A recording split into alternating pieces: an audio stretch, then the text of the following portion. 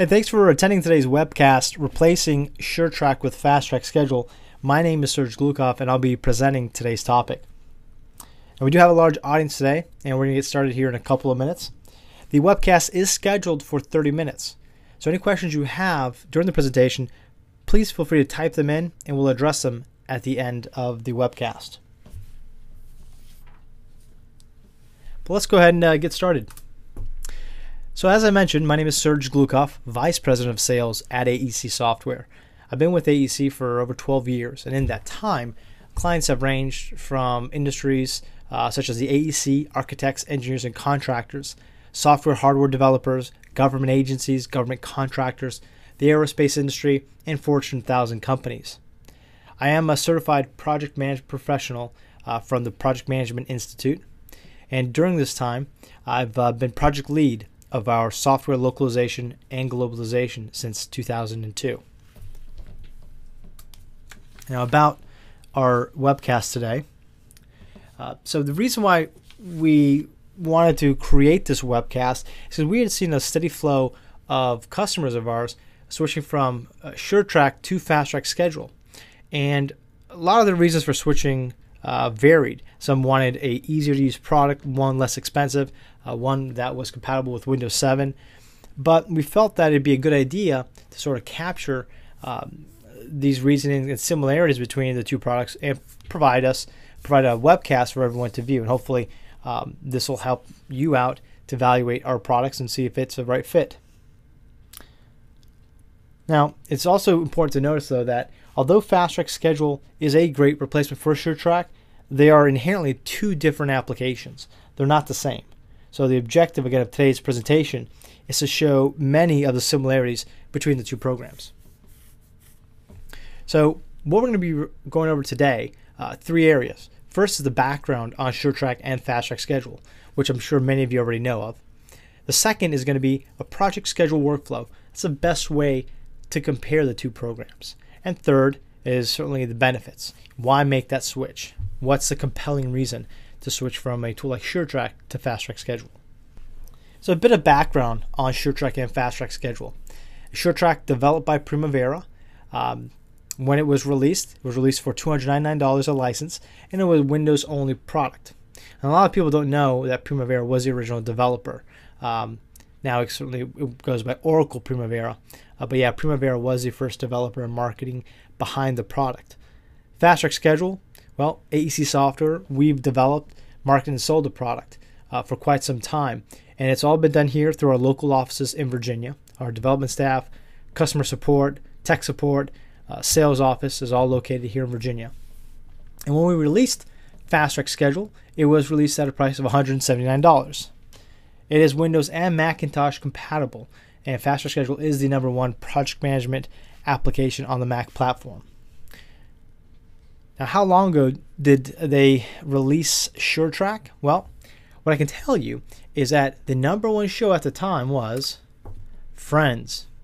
So if you take a second and you think about it, that had to have been 1994. And with FastTrack Schedule, when was it released? Maybe this sweater or watch will date the Cosby Show. The year was 1988. So that's my Casey Kasem reference. Let's move on. So let's look at 2008 and 2010 with SureTrak. Big news for 2008 was Oracle acquired Primavera and all its products. And we saw the list price of SureTrak jump up to $1,000. Now, certainly it was $1,000 plus, and that included support, but much bigger jump than its original price tag. And in 2010, in December 2010, I'm sure many of you know that Oracle then ceased the sale and support of SureTrak as well as P3. But they did provide you with a path forward. That was to jump to P6. Now, that didn't sit well with a lot of people, mainly because it was a much bigger price tag. It's about $2,500 for a license of P6 plus $500, $600 for support and any back-end hardware software that you might need to add to your IT infrastructure. And if we look at FastTrack Schedule in those years, 2008 and 2011, it's still being developed by AEC Software here in the United States in Virginia. The price tag of the product is at $350. And in that time, we released our latest version, which is FastTrack Schedule 10. And that was actually last year in 2010. So not terribly too much has changed with FastTrack Schedule. Now, if we look at the project schedule workflow, this is really the best way to compare these two products. Now, when we announced that we were going to have a webcast that compared FastTrack and SureTrak, we did receive a lot of feedback and support from customers and potential clients about the software and what we should look at comparing them. We've actually implemented and integrated a lot of the feedback we received, and there's also some stuff that we weren't able to add in on a 30-minute window. But the best way for us to compare this is really to look at three phases of a project schedule.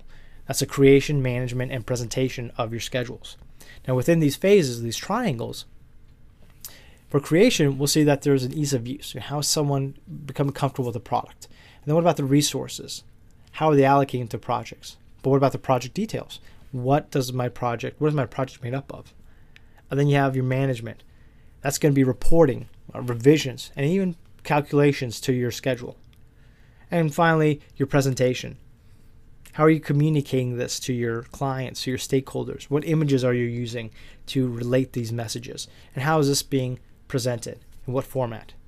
Now, managing and presenting somewhat iterative because you can always be switching the two spots. So I could be managing and then presenting, but I have to revise, come back to managing the project, revising it, running more reports, and then representing it. So it's not as straightforward as or as linear as we show here. So let's take a look at the creation portion here with SureTrak. And there's 7 areas really that we want to focus a bit on. And that's going to be your user interface. How is somebody going to be navigating around the program? Your sight lines, your dependencies, links, and constraints, the bars and milestones, what makes up that Gantt chart, your resources, the task data, how's it entered, how's it modified, and the activity codes. And activity codes is a big part of SureTrak. So what we'd like to do now is we'll open up FastTrack Schedule and we'll take a look at FastTrack. The first thing you'll see here in FastTrack Schedule is a blank file. Now, what's important though is to draw your attention to the interface here. Up top here, we have adopted the ribbon interface. And the ribbon interface was first introduced by Microsoft, and although we were the first project scheduling application to adopt the ribbon, a few weeks before Microsoft did with Project 2010. But the thing that I'd like to draw your attention to, even more so, is the fact that if you're coming from SureTrak and you're not comfortable with this ribbon, that's okay. In FastTrack Schedule, we provide you with the option of switching the layout or the interface to a classic menu bar. And this will allow you to navigate with maybe more comfort in the product and not as much of a steep learning curve if you're not familiar with ribbon.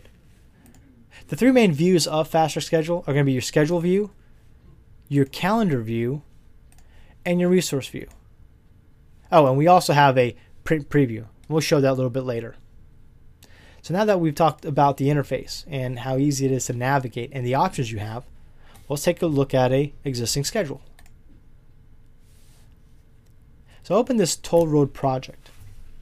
And again, comparing the things that we looked at in SureTrak, we're going to jump into looking at the tasks. Okay, so you'll notice that in the activity name column, I have 3 blank rows. And we'll just type in some of the data, some of our tasks. Say written proposal,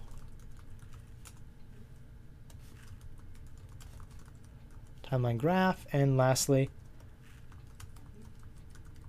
okay. Now these guys are all on the same outline level. Now naturally we want this to be part of the RFP process, so we'll indent them. In FastTrack Schedule, you always have 2 or 3 ways of doing one thing. So for example, if I want to indent this, I can simply click in front of the W in written and hit the tab button on my keyboard. Or I can just highlight my rows and indent them.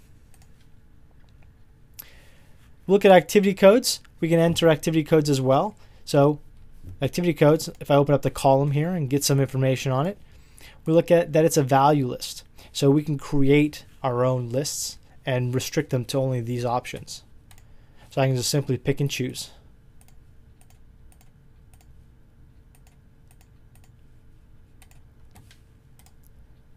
For dates are easy, tasks are easy to enter in here. Straightforward way is going to be for you to just choose a start date. So if I come here to June and then pick a finish. But the much easier way of doing it is just simply by adding durations. Okay. The next step here is going to be talking about dependencies, linking, and constraints. Now, to link these tasks together, again, we have a few different ways of doing this. The first is we can simply draw our links together. There we go. The easiest way, highlight them all and just click on our link tool. And there we go. Now all the tasks that are supposed to be linked together are linked. But what about constraints? How do we show those? Again, there are a couple of different ways of doing that. One is we can add a column for constraints, or we can double click on a task and come to our constraint type.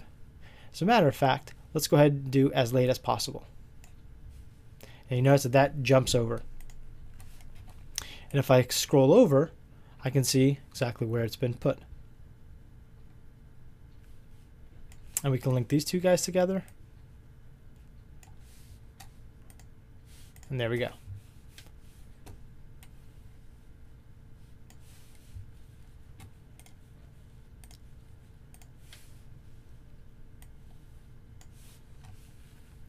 Okay, so that is our constraints, links, and dependencies. And what about resources? Well, we jump over to our resource view. We can see all the resources that are currently assigned to our tasks or available to be assigned. Now, in FastTrack Schedule, there is definitely a litany of information available. Double-clicking here, or just single-clicking into our information form cell, gives us all the information on our resource. Now, in this case here, a couple things just to mention. You can enter your rates, your costs, any detailed description of your resource, your work calendar as well.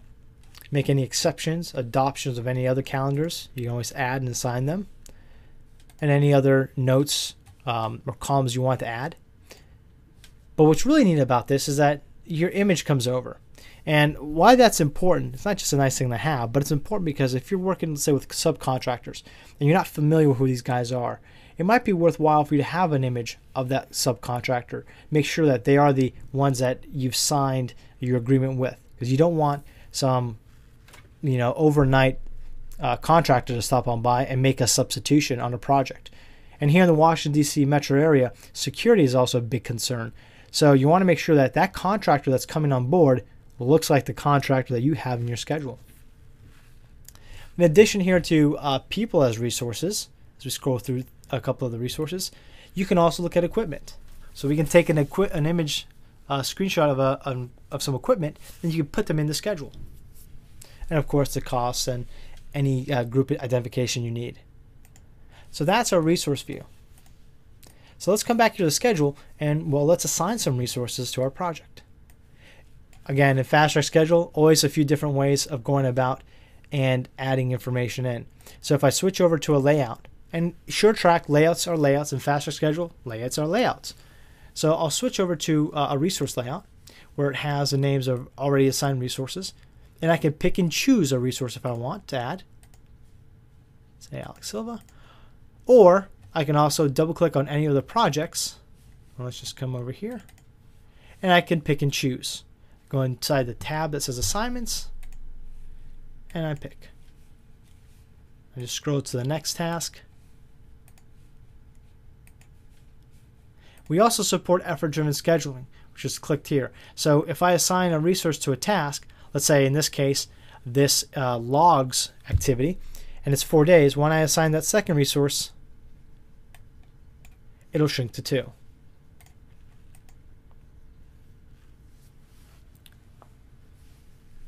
And also you might have noticed that our date lines are an important part of FastTrack Schedule and SureTrak, or as they call them, sight lines. In FastTrack Schedule, we simply just need to format this, and we could pick through a bunch of different date lines that are available to us. So if I want a custom date line, let's say I want to show that our center line verification, which starts on the 13th, we should have a line that goes through that task.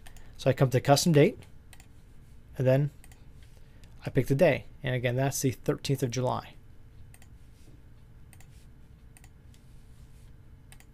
And there we go. Now we have that center line good to go. One last thing here when we talk about the creation and resources is that with your resources in SureTrak, they make it available that you can see them, your resources, in the schedule view, the Gantt chart. Well, FastTrack Schedule, we also provide that support. So all you need to do is go to our view and click on percent work usage. Now, if I click on any of the tasks, and make this a little wider here, we can see where the resources are allocated and how they're allocated. In this case here, we see Marco Eddy, for example, is over allocated.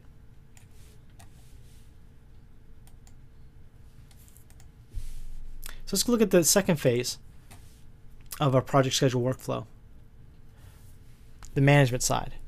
In SureTrak, four of the big areas that we want to look at are your reports, your cost, your critical path, and your revisions. Okay? And these are easily adaptable to FastTrack Schedule.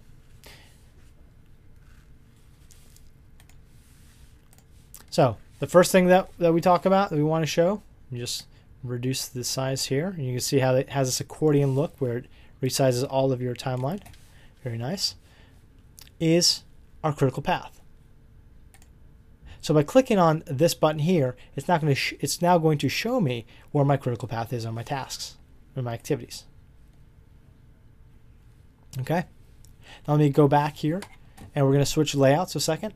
We're going to go to back to our main layout, and so let's switch over to our cost layout. Now again, layouts here, they're defined. We have different layouts available, but you can create and customize your own. You don't have to use what we provide you. So if I switch my cost layout, I can see different costs. And I have these three columns here: total cost, resource cost, and fixed cost. And I can come into the fixed cost, and I can simply just arbitrarily put any number I want. And you'll see as I do that, these summary graphs below that show me these costs increase accordingly. Now these summary graphs are equal to the columns. So any column I create, whether it's an imaginary cost, a hard date cost, it doesn't matter. I can then also relate that and provide that into my summary graph. So if I add a couple of more,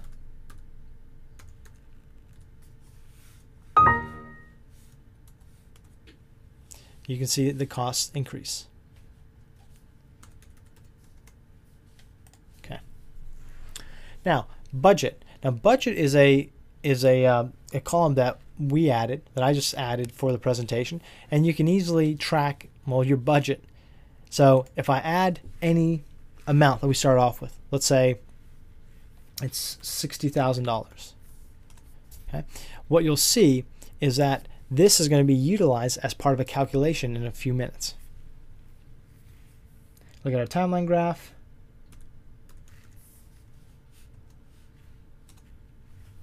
And then we'll add one more. Okay. So how is this being utilized? Well, one thing I want to track in my project is going to be some calculations. I want to be able to see exactly where I am with my budget against my total costs. So if I come here and add a new row, so a new column, go to calculation 1. Let's do an if-then statement. And these are very easy to enter. I just go find my if-then statement, scroll down below, and I basically want my budget. If my total cost is greater than my budget, then we have a problem. If not, we're good. So we'll look at budget.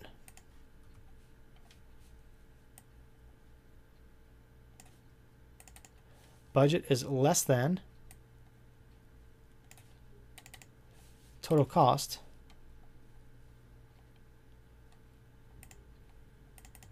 Then we're okay.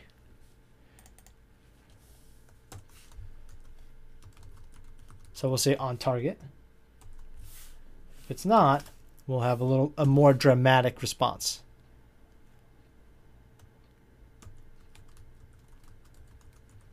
No more money.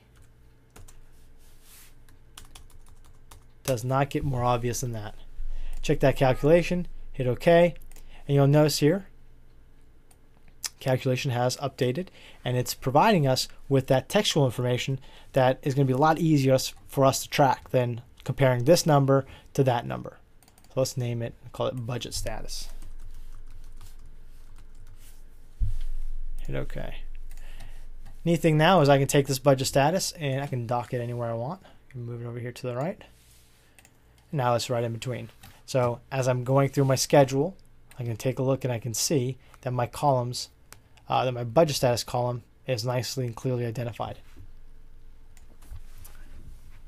So last thing to really talk about as it relates to our management project schedule workflow is going to be the reporting side of this. Okay, how can I show where I am on a project?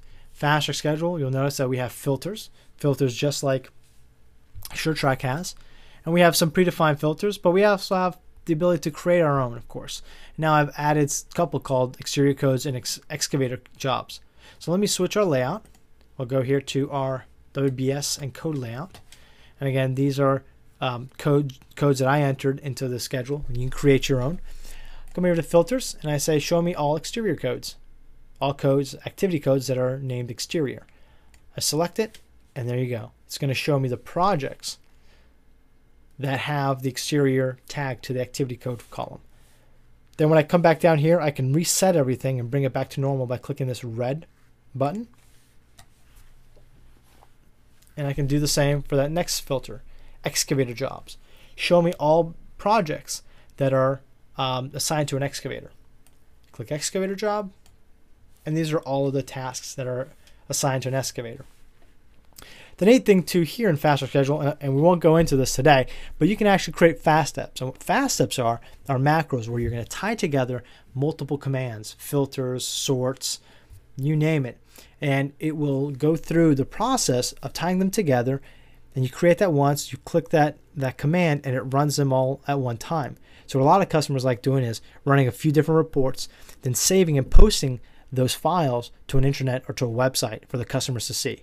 So if you have customer A, customer B, you want to show them their specific task and where they stand, where the projects stand for each customer. Very useful, very helpful tool.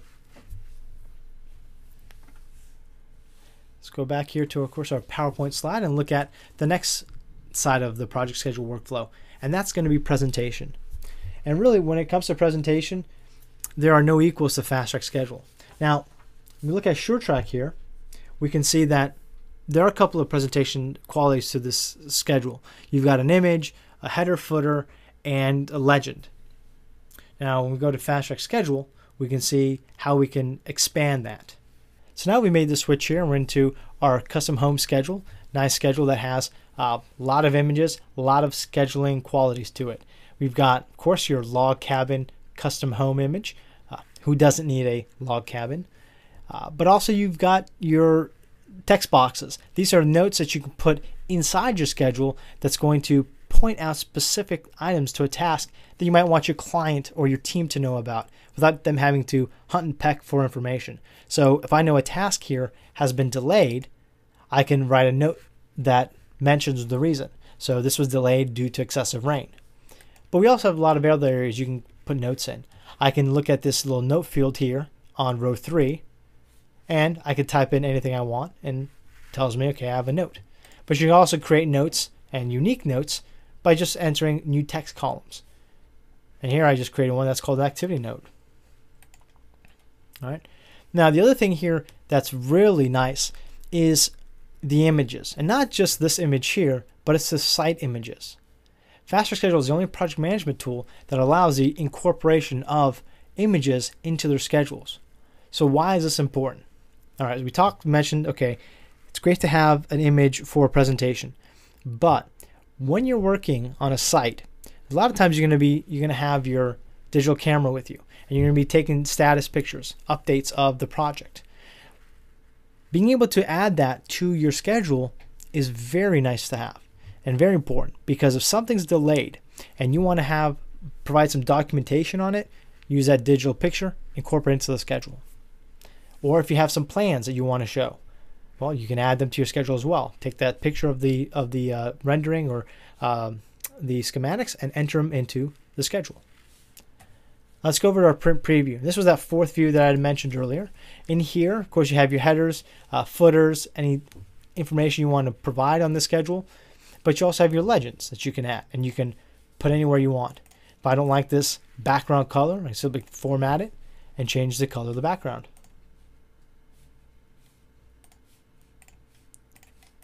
And there we go. And that's all there is to it.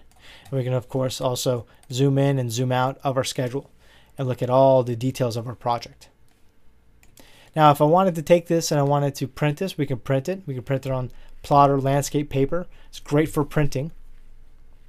But if I wanted to, I can also export this out as a picture file, so I can send it to a client. So I show them the phases or the status of the project as I see fit. Don't give them the option to be able to make changes to their schedule. Or we also export out as other with other applications. So you can naturally export this out as a picture file. If you use MindJet Mind Manager, you can use that tool as well, but also a calendaring tool. FastTrack Schedule exports out as ICS files, which are opened by either Outlook or iCal on your Mac. And of course, we also support Microsoft project files. We support the XML, which is the later file extension standard, but also MPX, which is Microsoft Project Exchange. And what that allows us to do is work with maybe some older files of project or in older versions.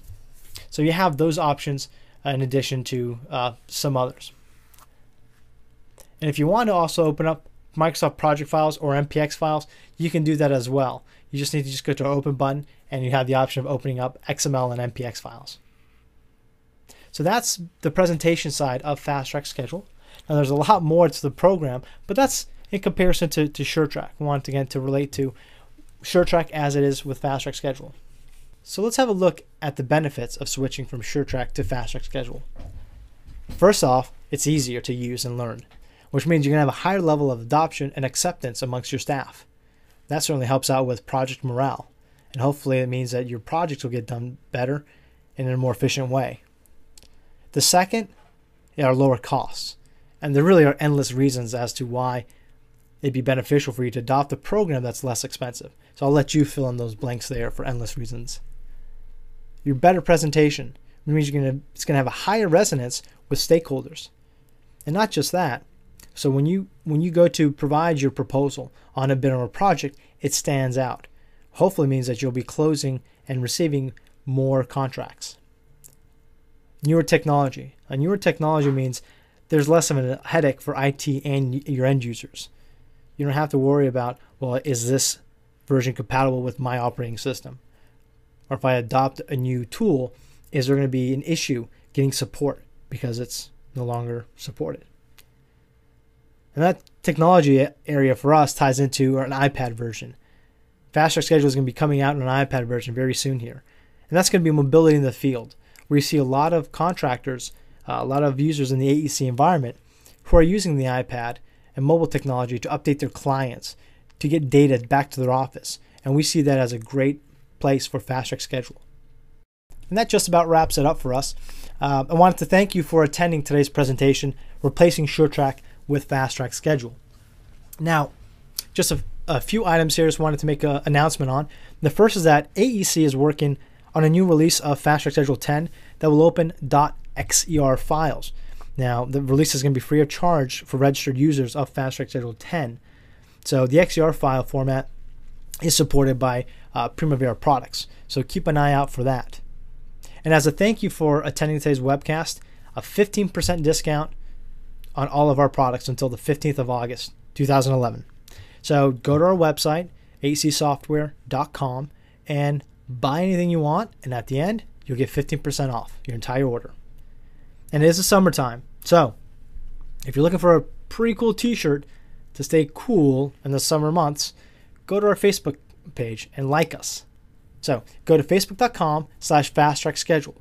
And if you like us, we enter you into a daily drawing for a t-shirt giveaway. And as you can see, they're pretty nice looking t-shirts. I have 17 of them. So, but none in red. I want the red one.